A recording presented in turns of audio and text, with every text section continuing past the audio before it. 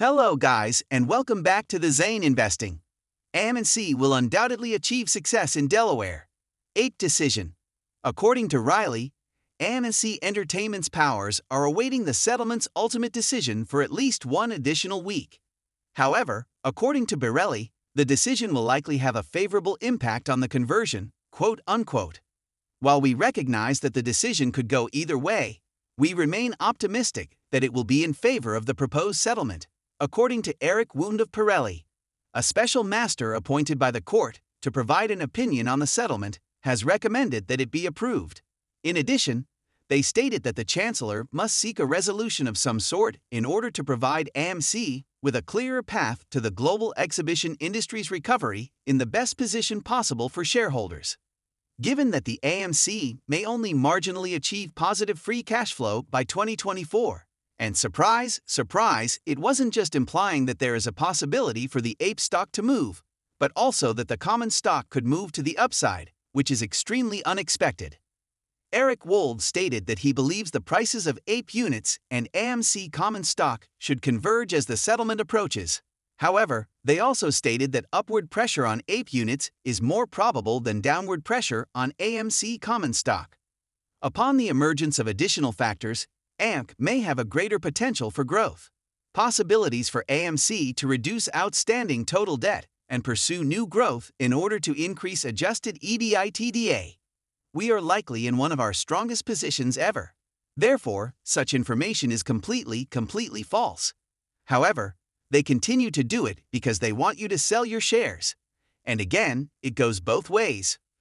For example, if this new piece of information were true, and we discovered that AMC would file for insolvency, your first thought would be to sell your AMC shares. Imagine, however, that this news was changed to that AMC has repaid all of its debts and amassed a substantial cash reserve. It would then give you the effect of purchasing AMC shares. It would increase your position in AMC.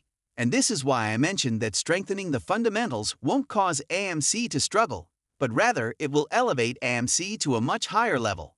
Now, more from Crystal Ball discusses the importance of stock accumulation. Forget about irrelevant until moon for the time being, and simply take advantage of the discount if you can weather the downturn. Perhaps I should not mention this, but all of these factors, expectations, and pricing forecasts are solely based on the company's fundamental value. No one here prices the short interest, no one prices the loan shares, and no one prices the degree to which these securities are shorted. And of course, the cost to borrow, which is sky high at the moment, will alter the distribution of the float. This is not something that requires a special mastery or stock market expertise to understand.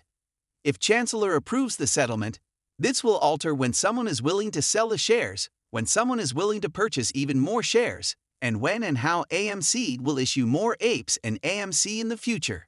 And once again, this is just one more prediction on the line, joining the many others that have already stated that AMC will converge with the primate. This is what many of these industry experts anticipate. There will be a favorable result. Everyone is so confident that the actual settlement will be approved by the Chancellor. I have not read a single article prediction from analysts or even a regular finance blog or website stating that there is a possibility that the Chancellor will reject the settlement. This is unexpected, and we all know that the stock market adores surprises. Please let me know what you think about this. Do you believe the Chancellor will officially approve the settlement next week or not?